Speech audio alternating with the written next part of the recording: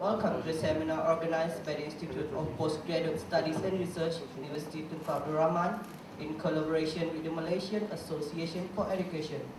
This afternoon, Dr. Anders Atonglat will speak on metaphors as tools in research and education. Without much further ado, may I present Dr. Anders Atonglat. I was actually planning to do a short thing with you before the actual seminar starts. And before I present myself, I want you to read something. And I have it on here, but you would have to step forward because the letters are too small. We have Malaysians at Vision 2020. Perfect. When you read it, please read it very carefully. It's a short article from yesterday's or the days before newspaper here in Malaysia, in English. And I would like you to please note every word that if you interpret it literally, it is false. Every word that if you interpret it literally, then the word is false. Okay? Let's try it.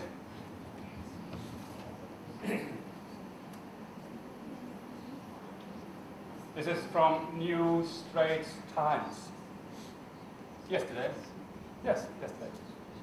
Please, if you can't read it in the back, please come forward, step forward and read it. And note every word that if it's interpreted literally, then it's false.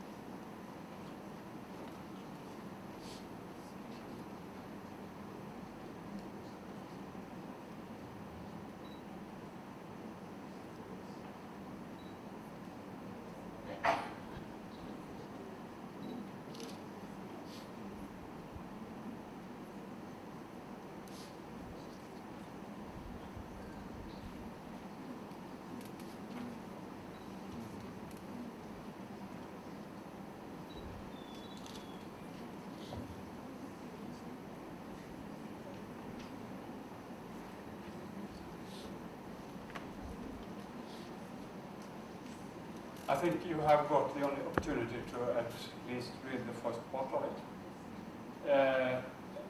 Is everything true in this article if you interpret every word as in its literal sense? For instance, is there anyone who has found a word? Yes? We need a microphone, please. I can take it. Is it on? You have it.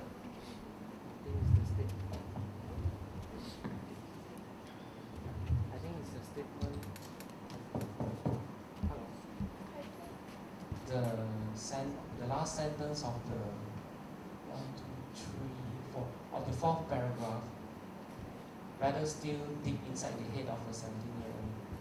Okay, what is not true with this? Actually, we do not need to literally dig into, open up the head and then dig into the head. Okay. Inside the head. Actually, Okay, you don't think so? Yeah, Dig inside of one's head is, if we take that literally, then it's false. it's like doing postmortem. Okay. I hope that it is true what you say, because otherwise it would be dangerous to be in this area, I think. Very dangerous. Thank you. Anyone more who have seen something which is not true if it's taken literally? No one? Well, I think this is interesting. We shouldn't have a very thorough discussion about it because I'm not sure about the customs here in Malaysia, but the argument of whether entrepreneurs are born or made. I'm not sure how to interpret it, but if they are born or made. Of course, all entrepreneurs are born. Or have you ever met a human being who is not born? Not yet.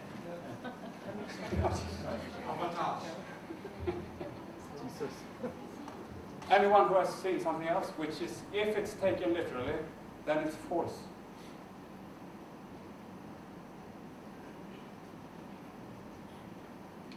Your passion will lead you. Well, my passion, let's say that I am in love with someone. Will this lead me in this project? To become an entrepreneur? Yes, I like her so much, I like her so much. And then I will become a perfect entrepreneur. No? Green technology. My computer is black and silver, not green, actually. I don't know what they mean with green technology because I haven't seen any, which is actually literally green. I mean, this text and all other texts you read daily in the newspapers, they are actually full of metaphors in the sense that there are many words which, if you take them literally, then they are false.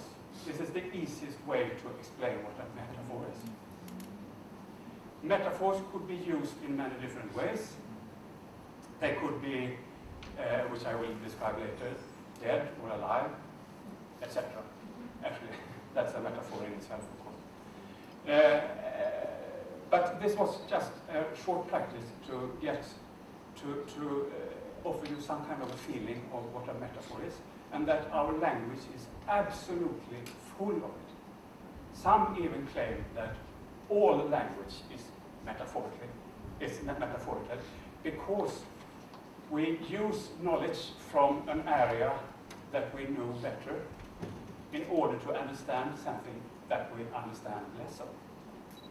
That's the whole issue with metaphors. Not only in novels, but also in any newspaper, you will find lots of metaphors. Just to pick. This was the first article I read. I was searching for an article with metaphors, and this was the absolutely first I read in that newspaper.